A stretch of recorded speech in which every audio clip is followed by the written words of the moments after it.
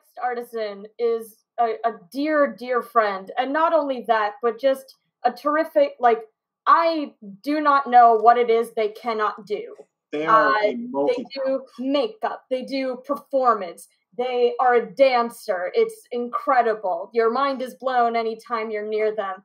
Please welcome Samantha Staten. Can you hear us? I can. Hello. Hello. So glad to have you. Oh, I'm so happy to be here. So grateful. Amazing. You have a quick little intro, then a video, correct? Yes, that is correct. Lead the way. Beautiful. Well, hello, angels. Thank you so much for joining this Renaissance fair on this fine eve. My name is Samantha Satan, they, them, she, her. And today I'm going to be sharing some titillating tips. I just want to say tits on camera, but titillating tips on trans feminine makeup. Now, you may be wondering, why are we getting a makeup class? There's a whole world of YouTube out there to explore. And that is precisely why I offer makeup classes. There is literally hours upon hours, days upon days of footage to sift through. And most of it doesn't concern itself with the trans experience.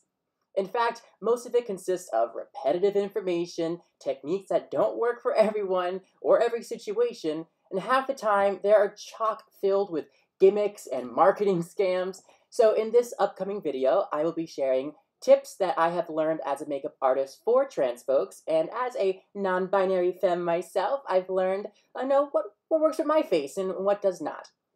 As you watch, please consider asking some questions in the chat feature, and when the video is complete, I will attempt to answer as many as possible in whatever time we have left. So to buy us as much time as possible, I'm going to pull that up now. Please enjoy.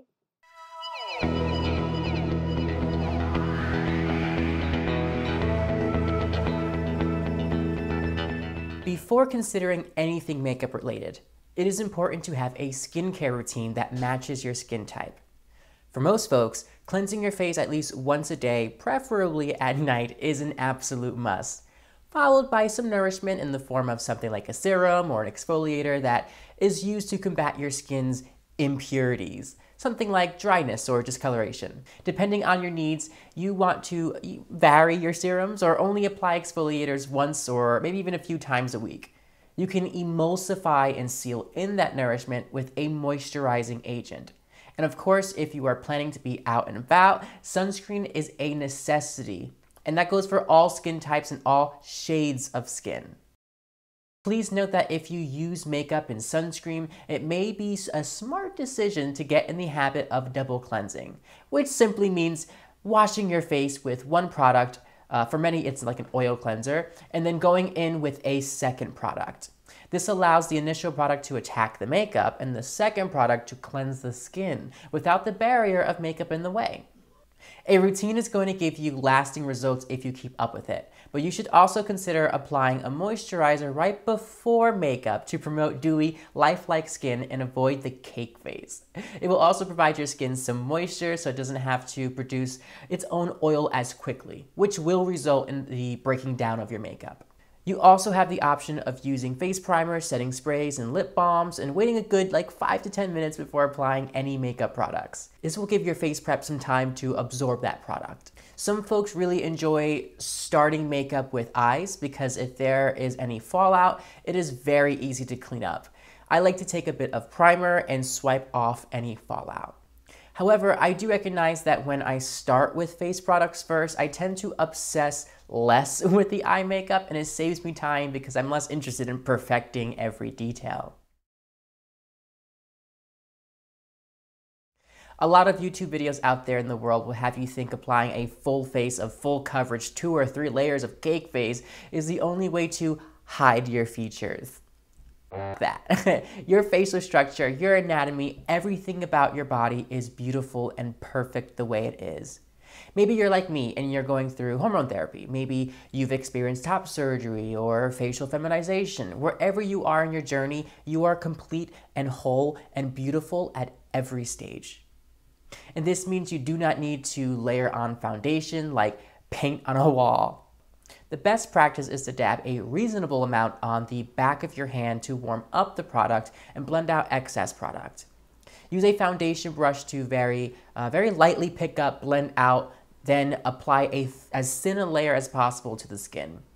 If your skin changes color dramatically when applying foundation that is pretty close to your skin shade, you can likely use less product.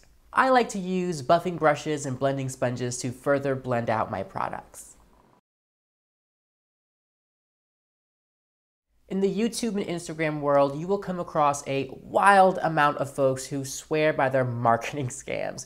Concealer tricks are perhaps the most gimmicky of all of them. Online, you'll be told to apply concealer in a triangle, use half the tube doing so, and then to apply a ridiculous amount of baking powder to set and highlight. Those are all gimmicks. Instead, apply a thin layer to the edge of the eye and blend in.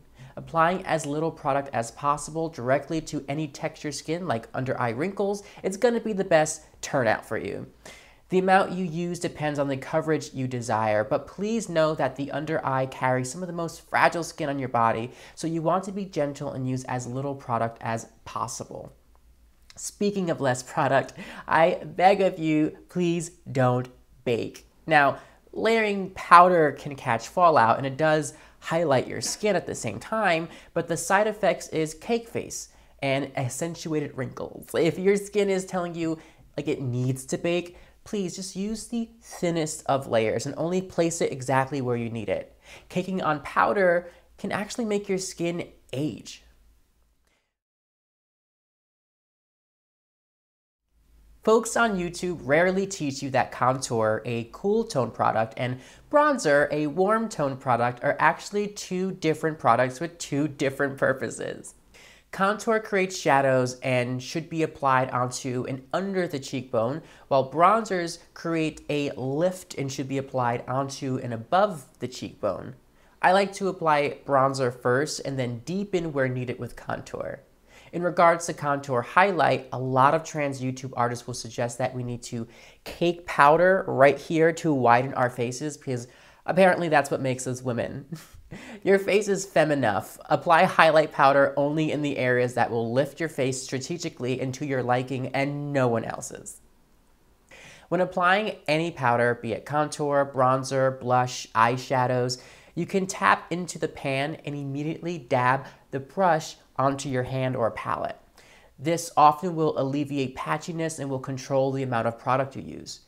You need a surprisingly less amount than you think. When products say they are supposed to last 6 months to a year, it's partly because there's enough product to last you that long. No matter how fantastic an eyeshadow is, it will always be more pigmented and last longer with less creasing if you use an eye primer. I like to use a finger to warm up and blend out primers, and I even pack it into the brow area before filling them in. For many trans women and femmes who were assigned male at birth, we suffer from the dreaded droopy eye or hooded eye.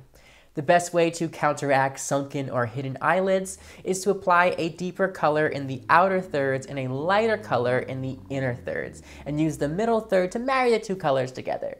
You may also want to avoid thick eyeliner and opt instead to tightline your eyes and apply maybe something that resembles a smoky wing. Those are 5 tips any trans femme can walk away with and feel that much more affirmed.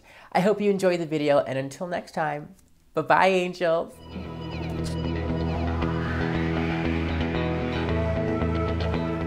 Yay! Clap, clap, clap. Applause, applause, applause. I hope you found that useful, everyone. I'll be sharing those tips throughout, again, in my career, so that you can listen in a little bit more closely. But I do invite you to follow me on all the multitudes of platforms, such as Instagram and Facebooks and YouTube. I think YouTube's my favorite. You can visit say10studios.com. That's say10studios.com, which houses not only those accounts, but also lots of artwork for your perusal. So for a little bit of background, Say10 Studios is a queer and trans persons of color art and media studio. Our mission is to amplify QTPOC voices to kind of make our mark with counterculture artifacts that we kind of put together to disrupt our cis white heterosexual landscape, right? We have taken a step back in recent times to participate in social distancing, but our mission is not forgotten, and we continue to be active in calling for racial justice and equity for all gender and sexual minorities. And yeah, so now with that all said, I'm going to take some questions from our lovely audience. Blue. Well, I did not see any questions in my perusals of the comments. It's but, okay. I have some prepared if you want to. I did want to point out how many people loved you using the word titillation. Myself included. But even, like, we'll give it a second, but even if nobody has questions for you right now, that's okay, because the raffle item number 3 is a virtual one-on-one makeup class featuring you. Stephanie asked, can you give us lip tips? Yes, just the tip of my lip. Yes. So, one of my favorite things to do with lips is to outline the outline the perimeter, especially in this area and this area here, and kind of leave down here a little bit blank and down here a little bit blank as well in when you're using liner. And what this does, it makes this area recede a little bit further back, and so this area right here can be plumped up. And so you can really, really, really make this dramatic if you have a deeper color on the outer V area, and then a lighter color, I'm giving the middle finger, I'm sorry, and a lighter color right here. And I don't know if you can see it, but here, Ooh, yes, I see it. Awesome. Barry asked, how do you hide stubble as a trans feminine person? That is a fantastic question. For me, I don't hide my stubble because my stubble is beautiful. However, that's not the case for all people. And so what a lot of folks will do is they will take a peachy, salmon color color corrector, or not even corrector, even something that just looks like a warmer and a little bit of a darker concealer, and they take the lightest sheer amount of it and layer it over the areas that are giving you the most of a headache, right? You don't want to use too much of this kind of color correction because it will attribute to that cake face. You want to use as little bit of product as possible. And if you really think about it, you know, a lot of drag queens will like cake on that lots of red over here. What that actually does, it just mixes in with the foundation. Even if you powder it down, it still mixes in with the foundation. So the thinnest layer is the best, and dependent on your skin type, as well as your skin shade, mostly your skin shade, you're going to want to use different kinds of colors and different kinds of quality in the product. Super.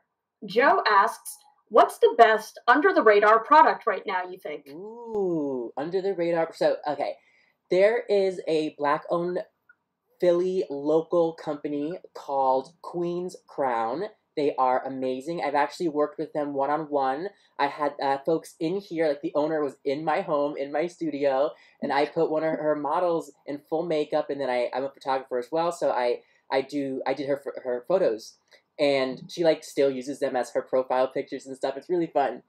But they have really, really fun eyeshadows, and there's one specific shadow called Gyal, which is my favorite highlight ever. It is an eyeshadow highlight that I like to poke right in the center here. Today I'm very, very matte, so I don't have any shimmer on because the light doesn't really pick up always well in this room. But that is one of my favorite products that obviously not many people know about because it's a local company. Awesome. We're going to do 2 more questions. Perfect. So next one is, when is tight lining the eye better than heavy liner? Yes. So if you're someone who really enjoys that thick eyeliner, do the thick eyeliner. If you're someone who wants just like a little bit of like definition, then a little wing or a tight line would be the best solution for you. For me, I have a little bit of like a sunken eye. If I were to look straight on with you without any makeup on, you might not even see the lighter color here at all. And so what I do to enhance like the the depth of the eye, is I will use that tight lining technique. However, if I used a whole wing and I did liquid eyeliner and went all the way through, it's going to really hide all of the work that I put on right here. And that's really unfortunate. So for those kinds of eyes, I always suggest trying out tight lining first. And if you're someone who really loves a wing, you can tight line right here, but then make this thicker out here. Especially since if you look straight forward, you can barely see this much in my eye anyway. All right, final question. How to pick eyeshadow colors that look good together? That is a fantastic question that I can answer for a very long time. Fair enough. So you got 5 minutes.